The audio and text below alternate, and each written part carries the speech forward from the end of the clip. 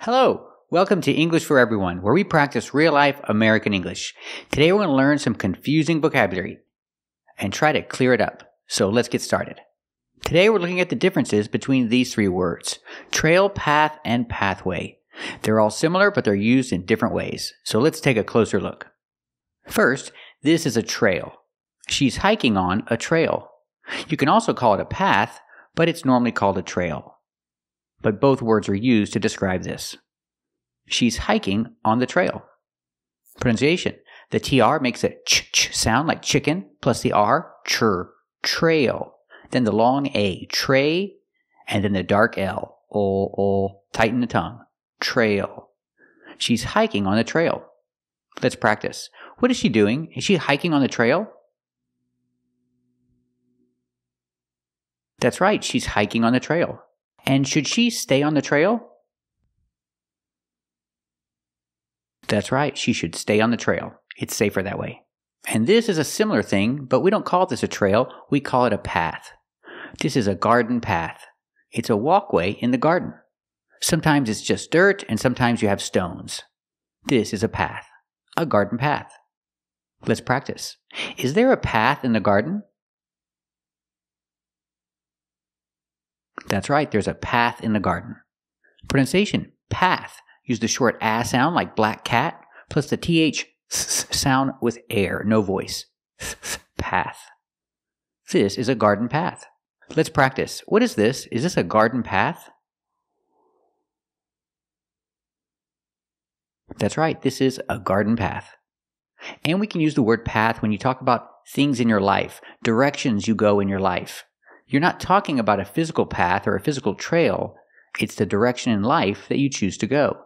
Example, he chose to be a criminal. So he chose the wrong path. Remember, choose in the present, in the past, chose. He chose the wrong path in life.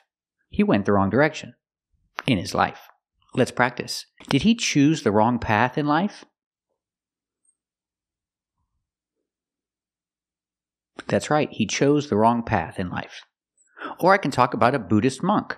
This is a Buddhist monk, and he is on the path to enlightenment. The path to enlightenment. That's the direction he's going in his life. He's on the path to enlightenment. Let's practice. Is he on the path to enlightenment? That's right, he's on the path to enlightenment. Now let's talk about this word, pathway. You can use pathway to talk about a trail or a path, but usually we don't.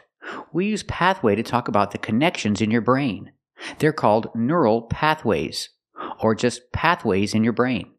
They're the connections in your brain. And you can see the pathways in an MRI.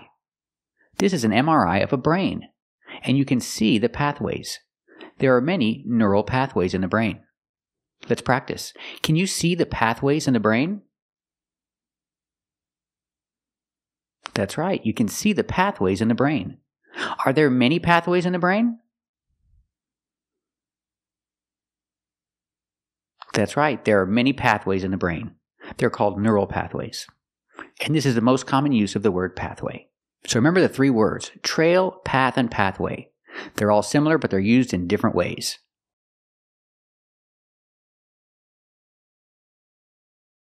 So sometimes we say go with no to, with no preposition to. For example, you can say go on a hike, or go on a trip, go on a cruise, and with this expression, go on a wild goose chase. We use go plus preposition on. Go on a wild goose chase. What does it mean? It means to search for something that you're not going to find. It's a waste of time. You're looking for something that's not there. Maybe it doesn't exist. That's a wild goose chase. And you can use different verbs. You can use go on a wild goose chase. In the past, went. We went on a wild goose chase. And you can use the verb send. They sent me on a wild goose chase. They told me to go look for something that wasn't there. Let's hear some examples. If you ask me, Sam, this is a wild goose chase. Yeah, that's a wild goose chase over here at Nakatomi Plaza. It's possible, though it's more likely the killer's trying to send us on a wild goose chase. We're going on a wild goose chase! Why did you send me on a wild goose chase, Jack? We're on a wild goose chase, and believe me, Okay, I'm giving this Norman guy another 15, but I think he's got us on a wild goose chase. Example, he's a detective, and someone died, and he thinks the person was murdered. So he's looking for the killer. But in reality, the person wasn't murdered. It was an accident. So he's looking for a killer that doesn't exist. I can say he's on a wild goose chase.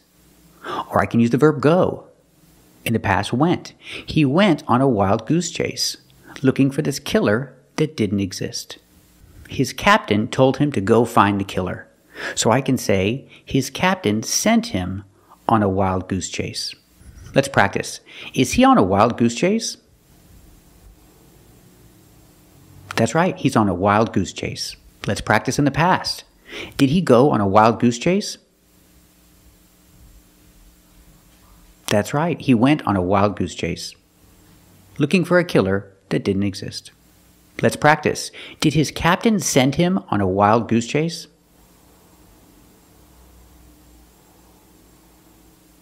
That's right, his captain sent him on a wild goose chase. So remember, sometimes we use go with no preposition to. Keep watching to practice with more examples of go with no preposition to.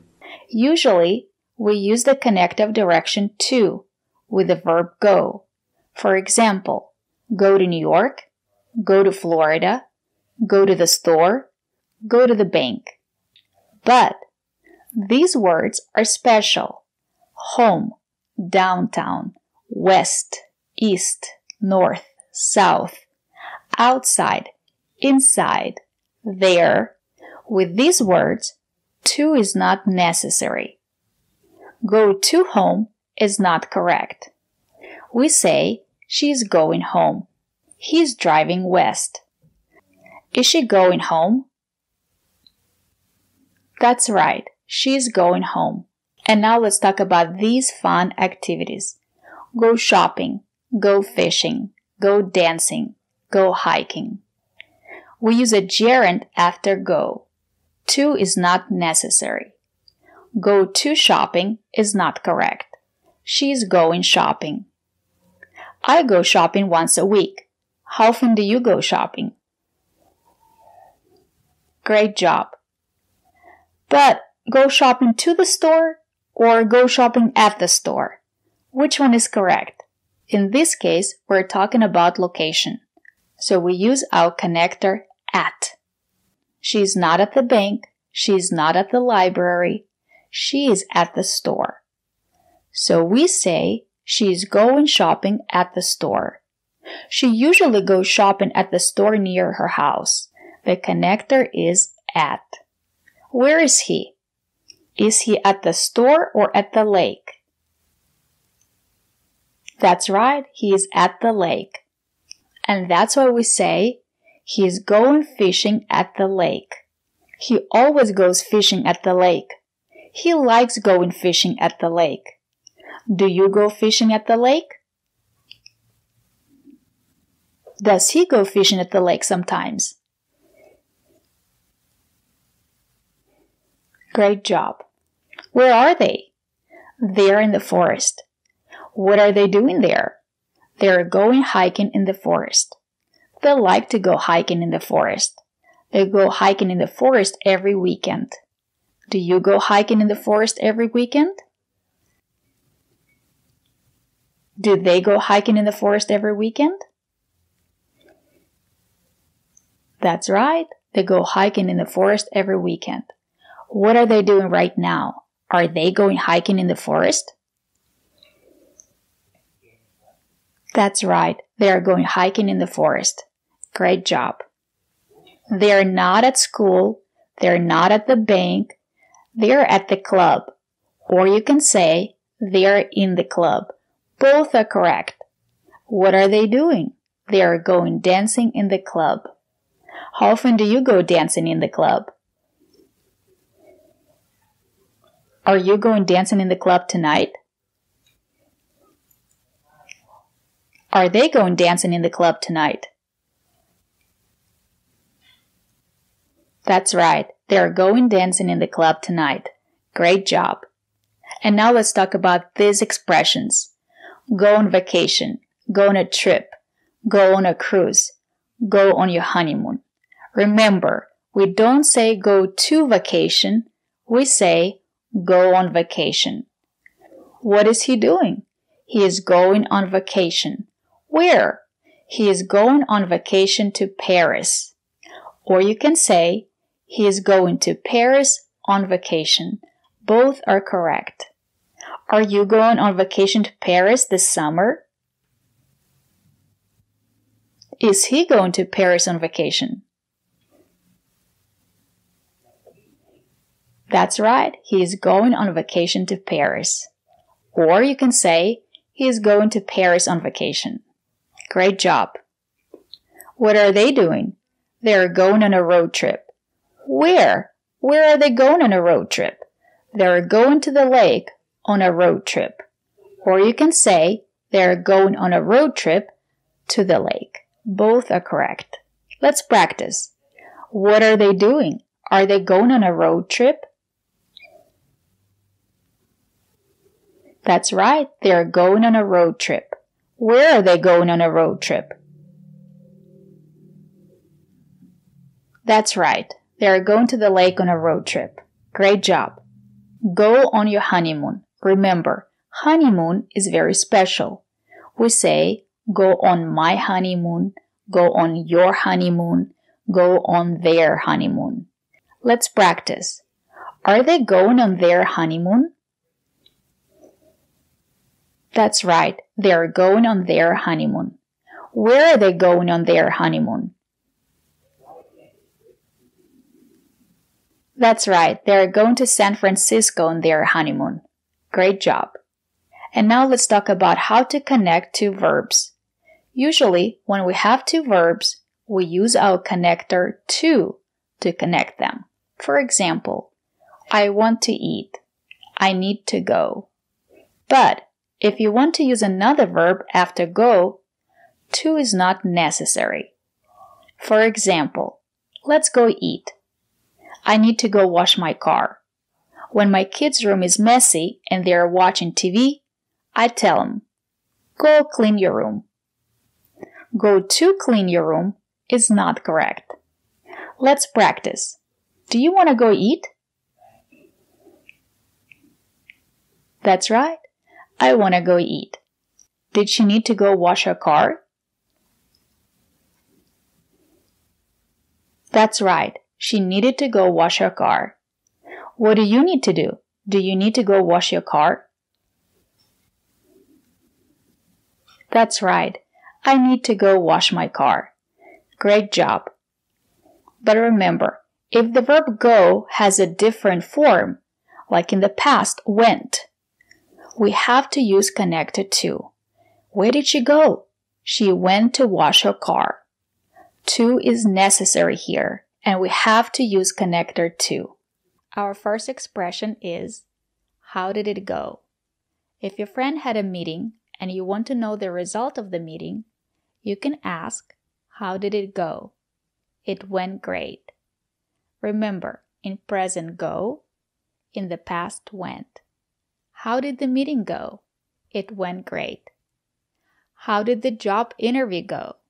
It didn't go well. He didn't get the job. How did the doctor's appointment go? It went great. Let's practice. How did the meeting go? Did it go well? That's right. It went great. How did the job interview go? Did it go well? Did he get the job? That's right. It didn't go well. He didn't get the job. Go bald. He is losing his hair. He is going bald. It's happening right now in his life. We say he is going bald. He is losing his hair. He is going bald.